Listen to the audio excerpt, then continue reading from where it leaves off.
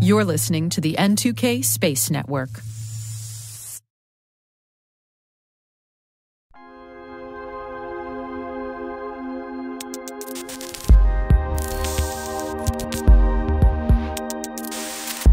Welcome to T- Deep Space.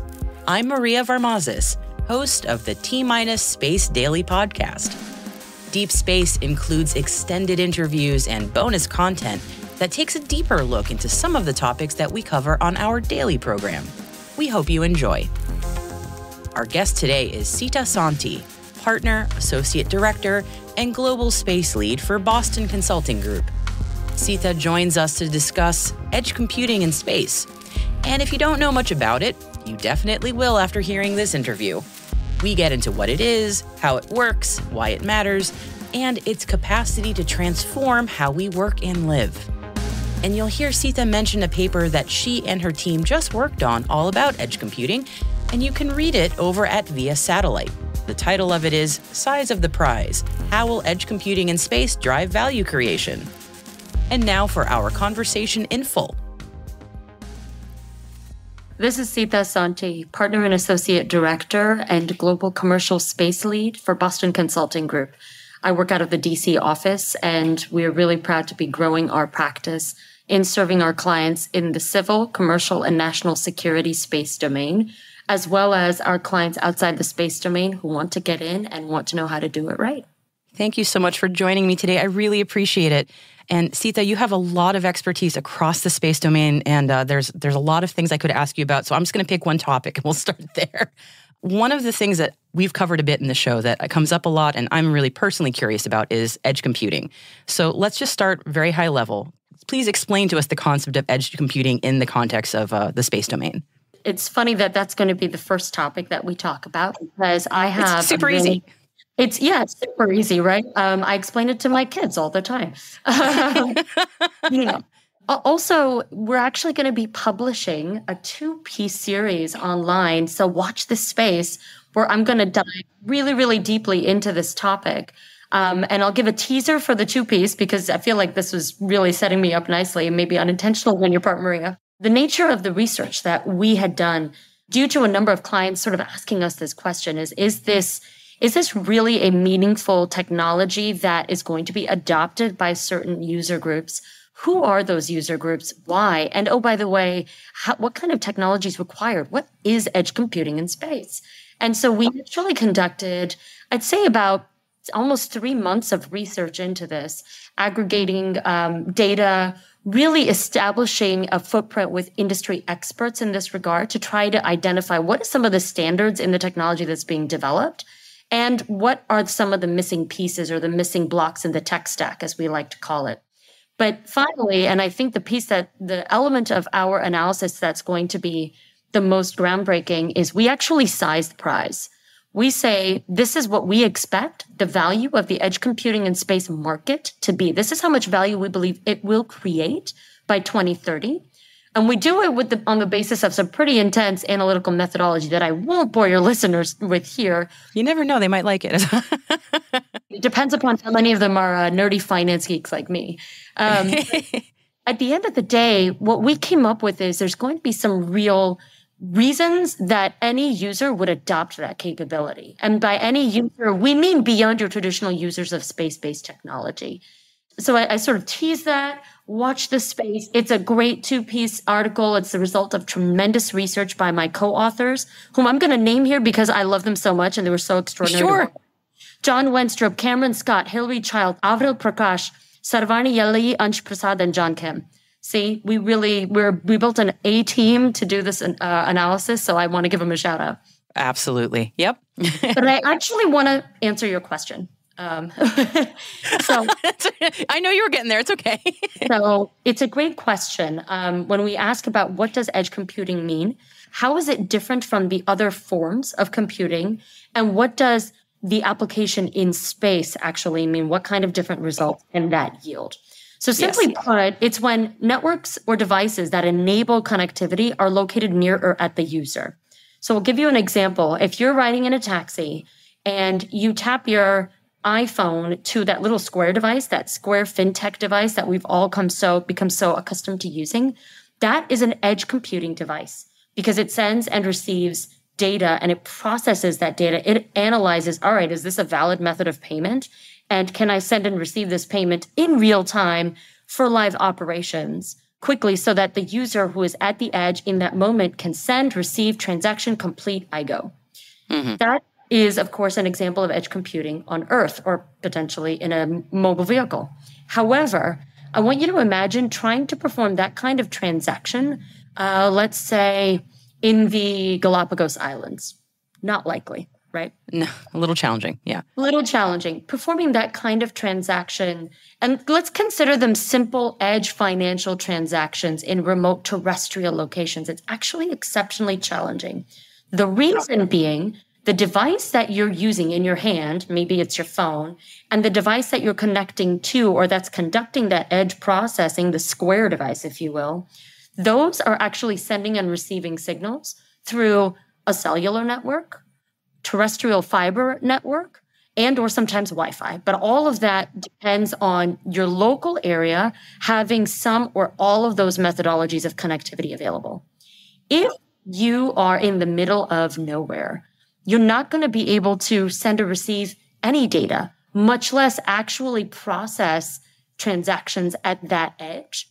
And so what edge computing in space unlocks at a very high level is that it actually is going to enable processing at greater speeds and volumes in remote locations, which is going to lead to greater action-led results or greater operations and in real time. But in order to do that, it's going to leverage satellite connectivity because only satellite connectivity can reach certain geographies. I come from a cybersecurity background, so for me, I hear this and it sounds a lot like IoT, but we don't use those terms necessarily interchangeably. Is there a material difference between what we sometimes call IoT and edge, or are they kind of the same idea? Great question. And we actually really wanted to refine our definitions around this too. It can sometimes be challenging to discern from IoT or Internet of Things because IoT can be employed as edge computing devices. Those actual devices can perform the function of edge computing. But the biggest difference in performance, and this is key, between IoT and non-IoT device edge computing is the efficacy of the processing of the data in real time, while syncing that data to a centralized server at a time when it is more technically executable and cybersecure. So you're right, there's definitely a lot of synergies, if you will, between the two capabilities, but they're not one and the same. And it's that efficacy piece that really differentiates.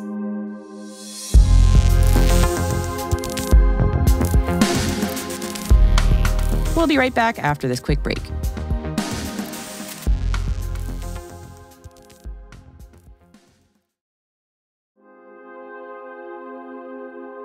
There are a lot of obvious benefits to edge computing, but I'm sure that you've got, your report went through a whole bunch of them. Why don't we go through some of the maybe business application benefits for edge computing? Yeah, absolutely. So edge computing in space, again, the way we see it is it's going to improve operations for, let's say, commercial terrestrial use cases. Now, those I say commercial, but it's also going to and is expected to unlock value and perform operations for national security or government terrestrial use cases as well. The reason I like to anchor around the commercial side is, let's be honest and take a huge step back. There's been such a significant attention both in the media and, let's be honest, in financial markets placed towards the space industry. And that's driven up the valuation of key technologies and key companies and key offerings. But part of that increase in valuation is grounded on the premise that the customer base or the general customer bases for space-based technology, whether it's satellite connectivity, Earth observation, precision navigation and timing, or in this case, edge computing in space, are going to be commercial. There was this assumption, okay, it's the commercial use cases that are going to drive and unlock this huge growth in value, because until now, space tech really serviced government customers predominantly. So part of what we tried to do with our analysis and what I'm really passionate about in our practice overall is we try to pick those apart. We set aside government and do sort of a government analysis of customers, of need, of capability, and of value. And then we look at the commercial side, because that's where you see, to your point, what are the real business impact going to be? So to answer the question, I'll focus on the business side in the commercial space, but I don't want to suggest that there isn't a huge government value creator as well. There's certainly. Oh, sure. Yeah, no, that's a great point. That's a good point. Yeah. But among the use cases, you could imagine improved IoT performance that can help like a smart remote city actually take shape. Because we've heard so much about the development of smart cities worldwide, right? And there's an increased adoption of IoT services that still require edge computing devices.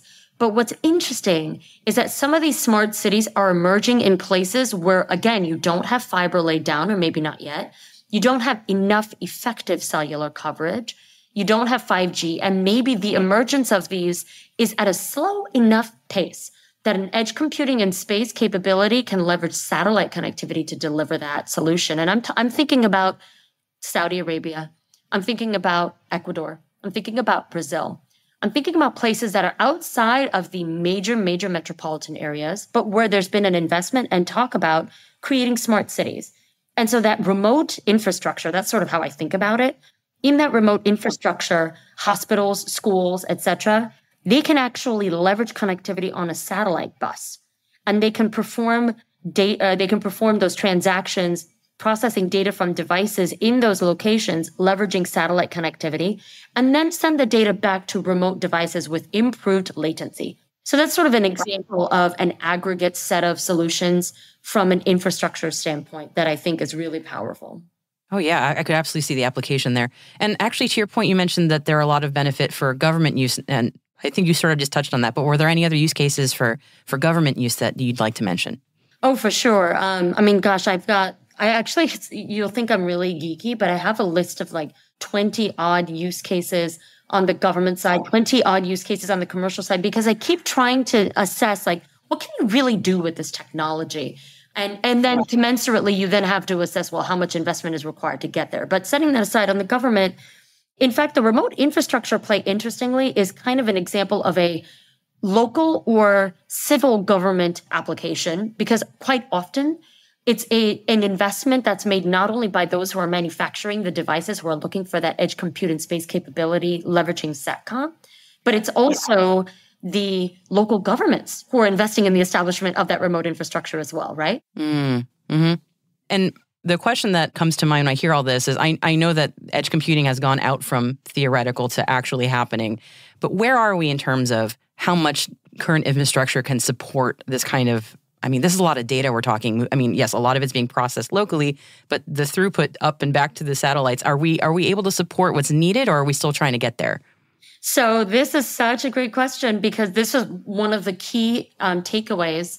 I'll just answer it briefly, but one of the key takeaways is supply is not going to be able to meet the demand.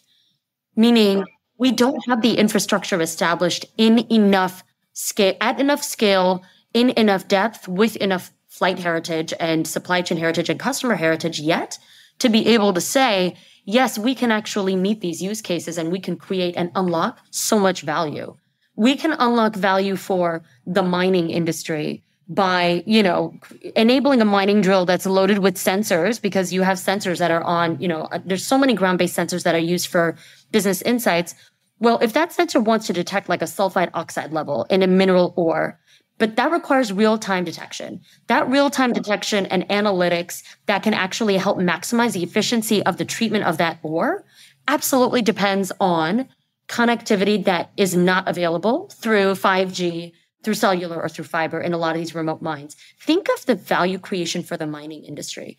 But what's interesting is we do not have enough suppliers who are able to create and field that capability just yet. Some of the implications which we get into in the piece, but which I often think about as how we frame value creation for the space economy and for the terrestrial economy through some of these use cases, is what can governments do? Government agencies, as they look to procure these capabilities. What can investors do?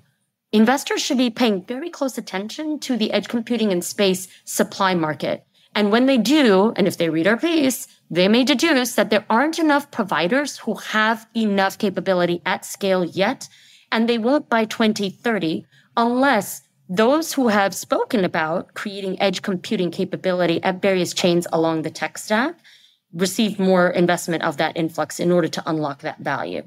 And number 3, what can customers do? Because we think of investment traditionally as the financial institutions, right? The capital, the VCs, the private equity, the institutional banks.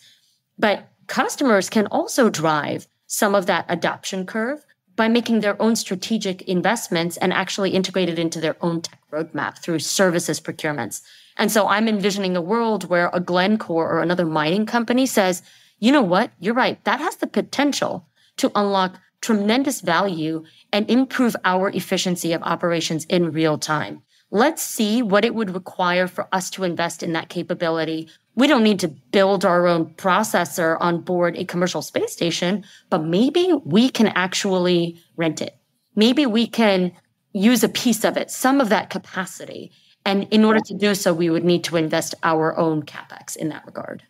This entire field of what's happening in edge computing is so fascinating to me. It's totally cool to geek out because I'm a geek too. So it's I'm all about it. So yeah, I'm super fascinated, and I look forward to seeing your report because this is something that just comes up on our show again and again. And I think there's still a lot of questions. Hopefully we've illuminated some of them now about the application and the benefit. But this has been such a helpful conversation, Sita. So thank you so much for walking me through it. I appreciate it. Yeah, absolutely. And as you can tell, I mean, I'm geeky, passionate about this, but I'm not alone. That huge team of my colleagues, I mean, we've been geeking out for months, and we actually want to, we're doing it with intent, right? It's not just what can this possibly unlock for terrestrial market segments, but what problems can it solve? And I'll just, at least offer this parting shot on edge computing in space. And I'll put it again in a broader context, which is every time I'm at a conference or I read an article, there's all this talk about democratizing space or democratizing access to space-based technology. And it's not happening yet. And so for me, there's actually almost an ethical imperative to unlock access to these kinds of capabilities to more and more and more remote locations for more and more remote functions. Because if that's actually going to increase the likelihood that the quality of education that students in remote locations around the world receive, or the quality of medical care that hospitals are able to deliver because they're serving that real-time data transmission, the better quality of disaster relief, especially in light of the increase in uptick in weather-related events, that kind of ethical imperative is just really meaningful to us. So that's certainly what motivates us to continue to try to unlock this value and try to posit it in quantitative terms. That's so well said. I think that's a perfect place to leave our conversation on edge computing. Thank you so much for walking me through it, Sita. I really appreciate it. Yeah, absolutely.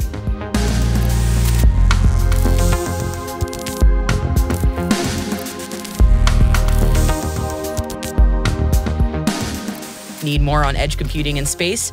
Sita's research paper all about the topic is called Size of the Prize: How Will Edge Computing in Space Drive Value Creation? And you can read it over on Via Satellite today. And our sincere thanks to Sita Sonty for joining us.